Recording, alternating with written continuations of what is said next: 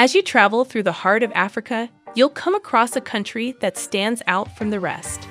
Rwanda, a land of stunning natural beauty, economic prosperity, and a culture like no other. A country that has captured the hearts of many. And today we're going to uncover the secrets behind Rwanda's rise to prominence. Imagine a land of lush forests, rolling hills, and serene lakes, home to a diverse range of wild animals and protected by a government committed to sustainability. This is the Rwanda that greets visitors and investors alike, a country that has found a way to balance economic growth and environmental protection. But Rwanda's story is not just about natural beauty. It's also a story of remarkable economic growth. The country has seen significant development over the last decade, with GDP increasing by an average of 8% per year. Strong government leadership, a focus on education and skill development, and an open and welcoming attitude toward investment have all played a role in this expansion. But what truly sets Rwanda apart is its people and culture. Visitors are struck by the warmth and hospitality of the local people, who are known for their kindness and generosity. And the country's vibrant culture, with a rich tradition of art, music, and dance, has become a major draw for tourists from around the world. Join us as we take a deeper look at the factors that have made Rwanda one of the most beloved countries in Africa. From its natural beauty to its economic success, we'll uncover the secrets behind Rwanda's rise to prominence and explore why it's quickly becoming one of the most popular destinations on the continent.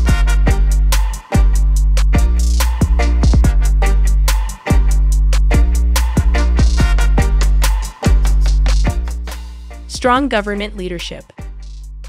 President Paul Kagame, who has been in power since 2000, has been a key factor in Rwanda's success.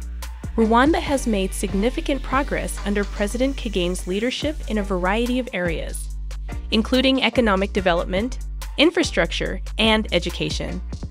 One of President Kagame's major initiatives has been the creation of a strong and stable business environment. He has worked to attract foreign investment to Rwanda and has put in place a number of business-friendly reforms, such as streamlining the business registration process and improving the country's transportation and communication infrastructure. In addition to these efforts, President Kagame has focused on improving Rwandan education and healthcare. He has implemented a number of initiatives aimed at increasing access to education, such as the construction of new schools and the provision of student scholarships.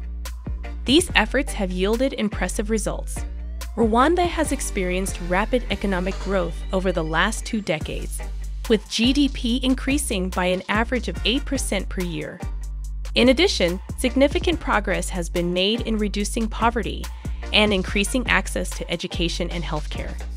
In conclusion, Rwanda's leadership, particularly President Paul Kagame, has been a major contributor to the country's economic growth and development.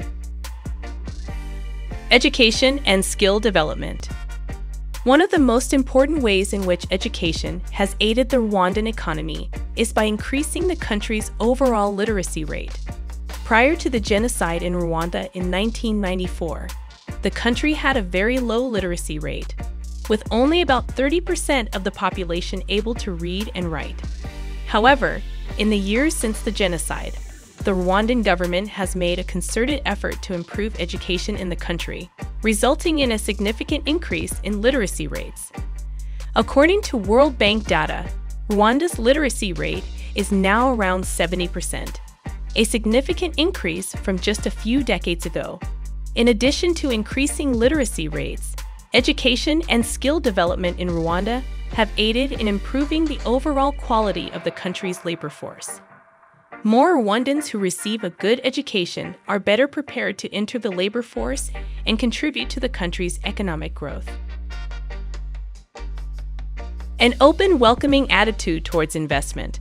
Since the end of the Rwandan Civil War in 1994, the government has enacted a number of economic reforms aimed at encouraging business development and foreign investment. Reforms have included reducing bureaucracy and red tape, improving infrastructure, and providing incentives to investors. The Rwandan Investment Group is one of the key incentives provided by the Rwandan government. It assists foreign investors in navigating the local business environment, connecting them with potential partners and clients, and providing access to financing. In addition, the government has established special economic zones in strategic areas of the country, where investors can take advantage of tax breaks and other incentives. These special economic zones have attracted a variety of businesses, including manufacturing, information technology, and agribusiness, thereby diversifying the Rwandan economy and creating jobs. These efforts have yielded impressive results. This economic growth has contributed to the reduction of poverty and the improvement of living standards for many Rwandans. In addition to the economic benefits, foreign investment has also had a positive social impact in Rwanda. For example, many foreign companies operating in Rwanda have implemented corporate social responsibility initiatives, such as providing training and employment opportunities to local workers, supporting education and healthcare projects, and promoting environmental sustainability. Overall, Rwanda's welcoming attitude towards investment has played a crucial role in the country's economic development and progress. By providing incentives and support to foreign investors, the Rwandan government has helped to attract a range of businesses and create jobs, which has contributed to the country's economic growth and improved living standards for its citizens. Other aspects that have made Rwanda more economically attractive include Rwanda's location. Rwanda's location in Central Africa has had both positive and negative influences on its economy. One positive influence is that Rwanda's central location makes it a regional hub for trade and commerce. The country is located along the main transportation corridors that connect the Great Lakes region to the coast of East Africa, which has helped to boost its economy through trade and transportation services. Investments in infrastructure and human capital. Infrastructure and human capital investments can benefit an economy in a variety of ways, including increased productivity, attracting foreign investment, and improving living standards. Rwanda, for example, has made significant investments in infrastructure and human capital in recent years, contributing to strong economic growth. The expansion of Rwanda's transportation network is one example of how infrastructure investment has benefited the country's economy. Improved roads and other transportation infrastructure have made it easier to move goods across the country, boosting trade and commerce. Furthermore, better transportation has made it easier for people to access education and healthcare, contributing to the country's human capital development. Education and training investments have also played an important role in Rwanda's economic development. Young population. A young population can contribute to a country's economic growth in a number of ways. For example, a large youth population can provide a ready supply of labor, which can help to drive economic growth. A younger population can also be more entrepreneurial and innovative, which can lead to the development of new businesses and industries. Additionally, a young population can be more open to new ideas and technologies, which can help to drive productivity and efficiency.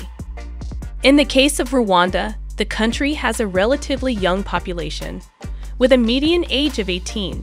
This has contributed to the country's economic growth in a number of ways, including by providing a ready supply of labor and promoting entrepreneurship and innovation. From everything that has already been said, we can see how Rwanda's economic endeavors have paid off, as Rwanda has seen a steady increase in foreign direct investment in recent years.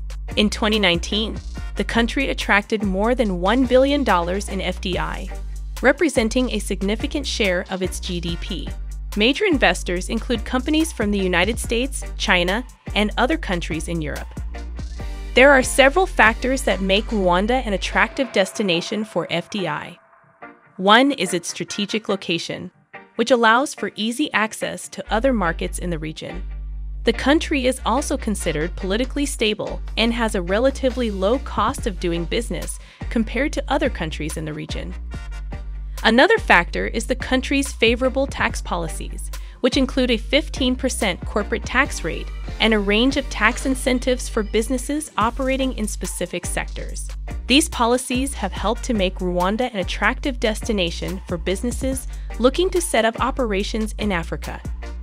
Overall, Rwanda's economic development and attractiveness to FDI can be attributed to a combination of favorable business policies, strategic location, and a focus on innovation and technology.